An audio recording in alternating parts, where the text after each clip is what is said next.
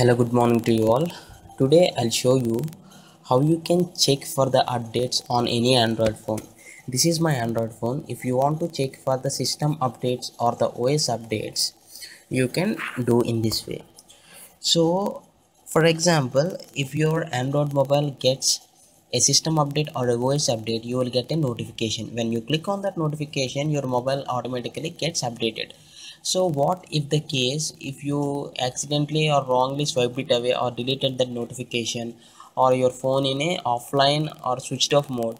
So you can check for the updates manually on the Android phone. So just click on settings here, settings of the phone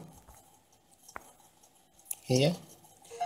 So just go to about phone. You'll get in the, just drag to bottom and click on the about phone here. So the first option you can find is system updates. Click on that.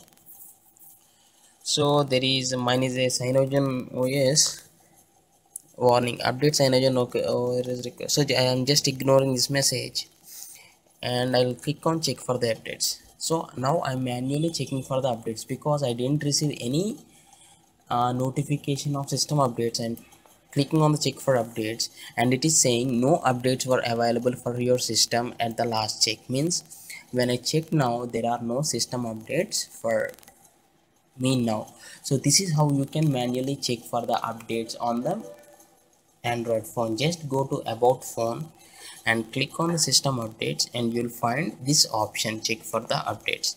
I hope this is helpful to you. Thanks for watching. Have a nice day.